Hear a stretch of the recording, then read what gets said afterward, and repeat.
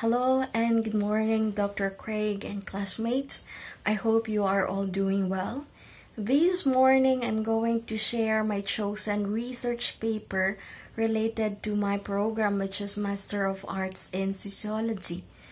Before I critiqued this research paper based on the lesson or discussions last October 8, 2022, I will first show the research title and also the contents of this thesis paper. This thesis paper is entitled Protective Factors Against Dating Violence Perpetration and Victimization by Megan L. Konitzer, a thesis presented to the Faculty of Graduate College at the University of Nebraska in partial fulfillment of requirements for the degree of Master of Arts in Sociology. So this thesis paper, there is a slight difference between the information provided on the title page of, again, this thesis paper and the thesis paper published here in the Philippines, because most of the theses in the Philippines do not include the professor's name, only the researcher's name and the date it was completed. Let's proceed to the next slide. The data were gathered in the 2013 to 2014 academic year at two large public universities in the United States, one in the Midwest and one in the Southeast. Both universities are public land-grant institutions with undergraduate environment, ranging from 20,000 to 25,000 students. The researcher also mentioned the racial composition at both locations during data collection, and it was approximately 80% white, since her thesis also included the race of the respondents. Now, the descriptive statistics for college and men are presented in Table 1. Overall, 45% of women reported perpetrating dating violence compared to 34% of men, and this difference was significant.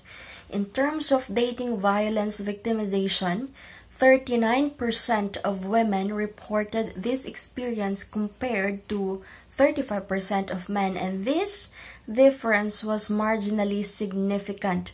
None of the other dichotomous variables were significantly different between women and men.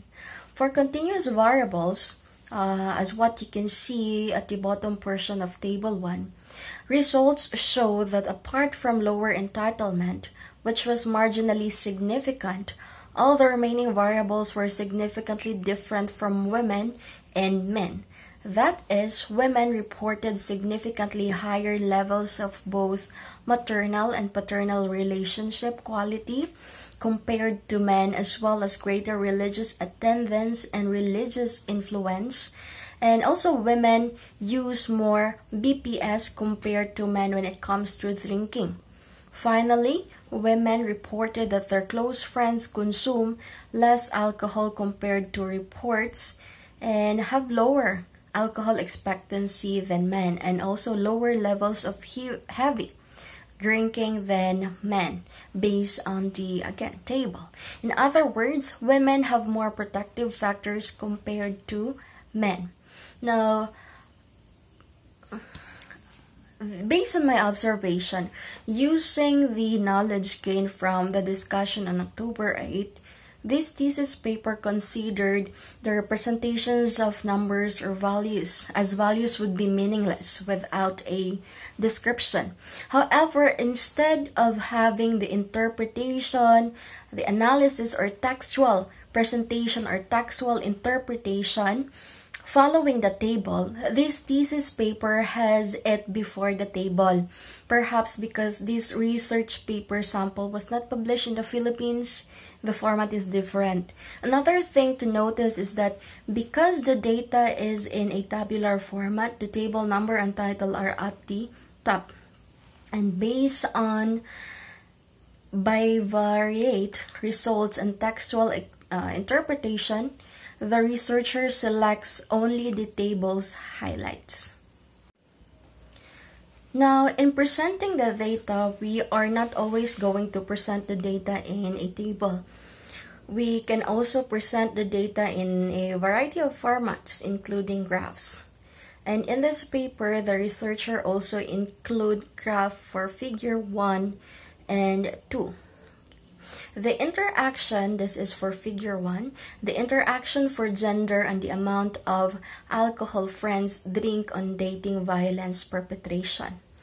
Now, result indicated that females have a higher probability of perpetrating dating violence when their close friends drank more than 6 drinks compared to having friends who do not drink alcohol. In contrast, the amount of alcohol close friends drink does not have as much of an influence on males' perpetration of dating violence. Additionally, when both males and females have close friends who do not drink alcohol, their probability of perpetrating dating violence is similar. Now, the second interaction that was significant was for gender and religious influence, predicting the probability of experiencing dating violence victimization as displayed in figure number 2. This is second graph. Results indicated that religious influence was more protective for males and less protective for females. That is, females had a higher probability of being victimized as result influence increased, while males had a lower probability of being victimized as reports of religious influence increased. Overall, these results highlight the important role that religious influence can have on protecting against dating violence victimization, particularly for men, as what this figure 2 data presented. Now, based on my observation, it is absolutely necessary to label the values on the y and x axis, and based on the data and graph presented, the researcher indicates the values of the x and the y axis. So it's understandable. The audience or the reader can interpret the data clearly because, again, of the given values or description. Now, it is a must since, again, values would be meaningless without a description. So, again, we must consider what the representations of the values or values are. That would be all. Thank you.